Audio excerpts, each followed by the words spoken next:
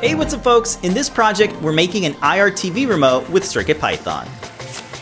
We thought it'd be fun to 3D print an owl and use it as a universal TV remote. It has an LED arcade button and 2 IR LEDs for turning on and off our TV.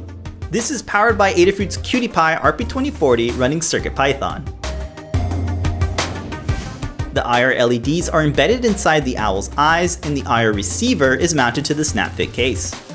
Press the button to transmit any IR signal and have the built-in NeoPixel light up and change colors. The CircuitPy is fitted onto a Perma-Proto PCB and secured to the bottom cover with screws.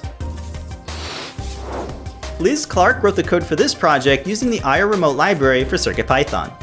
Follow along with the IR sensor guide and learn how to decode pulses from any IR remote. In the Mu editor, we use the REPL in debugging mode to capture pulses from our TV remote. Once we have decoded our pulses, we can paste the array into the CircuitPython code. The code stores 2 IR pulse arrays, one for powering on the TV and the other one for powering it off. The colors are set up with green and red colors and changes depending on which IR command was sent. With CircuitPython, you can quickly iterate on code and experiment with different IR signals to control just about any compatible appliance. We hope this inspires you to check out Adafruit's line of RP2040 boards and try out CircuitPython for your next project. If you'd like to build your own, check out the guide at learn.adafruit.com.